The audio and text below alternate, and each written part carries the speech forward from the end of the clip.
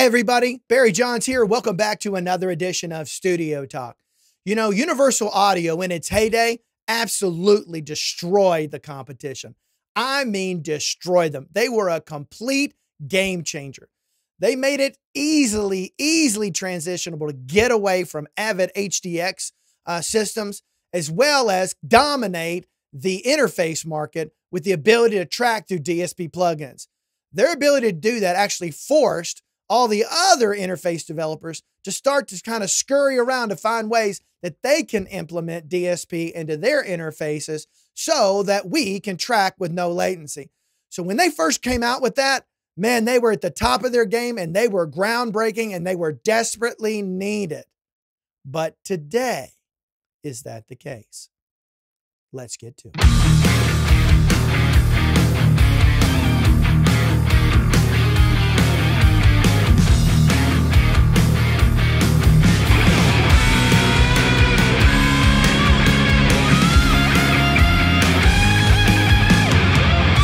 Okay. So here I am back talking about Universal Audio again. Okay. And I know for some of you, it feels like I'm beating a dead horse, and I get it. Trust me, I completely get it. Okay. But I think this is important for people looking to invest their money in the future, as well as folks who are invested in the UAD platform, whether they want to continue investing in that platform or not. Obviously, if you're already invested in the UAD platform, you should stay there and enjoy it and use it until it no longer works for you. That is my advice. I'm not saying that using the UAD platform, there's anything wrong with it. There's nothing wrong with it whatsoever. It works as it's advertised, at least if you're on a Mac. You have some problems on a Windows, but at least you're on a Mac, you know it's going to work great for you, okay?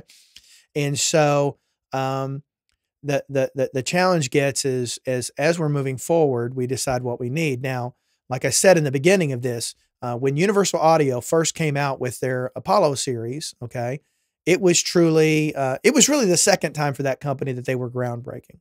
The first time when they first came out with the UAD 1 card, okay, that was groundbreaking number one, okay, and that really changed a lot of things because the quality of their plugins far surpassed everything else out there. I mean, far surpassed it, and that was UAD 1, okay. Then they came out with UAD 2. That wasn't as groundbreaking as far as compelling to jump into it. Basically, all that did was just gave you a more powerful DSP card. You know, they upped their Shark processors to go with the UAD2, so you could actually run more plugins and it could do more processing. And that's when they could even develop more intense DSP-based plugins, okay? But at the end of the day, that wasn't as groundbreaking as it was when it initially came out. Now, when they came out with their Apollo series, to where now you have an interface with built-in DSP that could rival any HDX system, okay, out there. That became very compelling. I mean, off the charts, like groundbreaking. No one else could do that, and which is why they rose to so much popularity so fast. You know, you really couldn't go wrong back then. It was the best investment to make for your studio if you had the money. Now, it was never an inexpensive way to go. It's always been at the top tier of home project studios. It's not the cost or anywhere near it of running a Pro Tools HDX system, not even close. But I would say it's the second most expensive platform to run, simply because their plugins are, even though they're so good, they've historically been outrageously expensive. Even when on sale, they've been outrageously expensive compared to the competition. And for the longest time, their plugins dominated the competition. No one else could make plugins even remotely close, which is how you justified spending the money on going with a UAD system. That all made perfect sense back then. I mean, I've been in and out of the UAD ecosystem twice. Okay.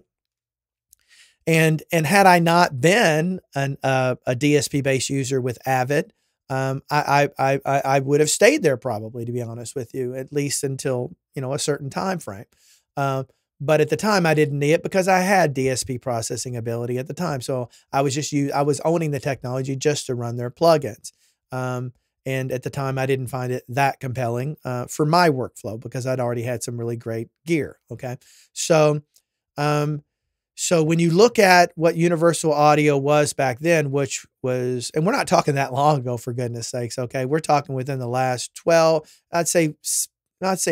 to 12 years, okay, is when they were the most relevant, okay? In the last 5 years, they're starting to become less relevant, and they're realizing that, which is why they're coming out with Luna. I do believe that Luna is their next transition to try to get their plugins over to a native type format while still keeping everything internal and being able to, because UA's biggest problem has always been copy protection, which is one of the things that plugin subscriptions have done, is they quite frankly eliminated the need for people to do, to work on crack plugins and things like that, because you can simply just get all the plugins you need, not have to spend that much money, and you get everything up to date. And you don't have to worry about breaking any laws or causing any problems or being a complete loser and despicable human being because you steal things. I guess you know how I feel about crack plugins. Okay. So, but when you look at all these plugins that historically have been so great, they need to be able to do something. So again, with Luna, I'm guessing because they've already got a few plugins that can run natively as long as you're using Luna. The only problem with Luna is it's got great potential, but it's got a long freaking way to go to truly compete with other DAWs out there. Okay. It'll get there. I'm confident it'll get there, but I think they've seen the writing on the wall, and that's why they're doing what they're doing. Although I can't seem to get them to come out and say that. That's what my thoughts are on it is. So, so today UAD's DSP is just not needed. I don't care what anybody tells himself. It's, that DSP is just no longer needed. So understanding that begs the question, how did UAD fall so far so fast in their need in the market? Well, they still have hype going for them. Okay. There's obviously always been a lot of hype around UAD platforms. I think you see it everywhere. A lot of people will use them for good reasons. Like based upon everything I said, there are many good reasons why they're in so many project studios across the globe. Okay. There's a very good reason for that. But if I were if I were looking for an interface today, I wouldn't even consider a UAD interface. It wouldn't even cross my mind, because there's absolutely no need today, in my opinion, to need DSP for plugin processing if you have the right computer. It's much wiser, in my opinion, to invest that money in the right computer. So yes, so the purpose of this video is understanding that yes, UAD was much needed and was absolutely groundbreaking.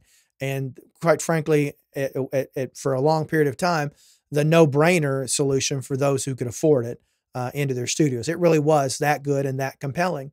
And there are reasons for it, which is why most of you who own these products today bought into it. Okay. And some of you maybe didn't have a very powerful computer, and buying into UAD enabled you to get more mileage out of that computer. And I understand that too. Okay. But today with a entry-level M1 Mac, that you can get a Mac Mini spec'd out properly with 16 gigabyte of RAM, 1 terabyte hard drive, preferably get that up to 32 gigabyte of RAM, I guess, if you're going to go that route. But you're talking $1,200, $1,300 for that. Whereas before you'd have to spend well over $2,000 to get that kind of a power. Okay. And so you can do a lot more today than you could in the past. So, so understand that although they were great in their heyday at a time, today it should give you pause and to reconsider whether or not that's right, is a right system for you today or not. Okay.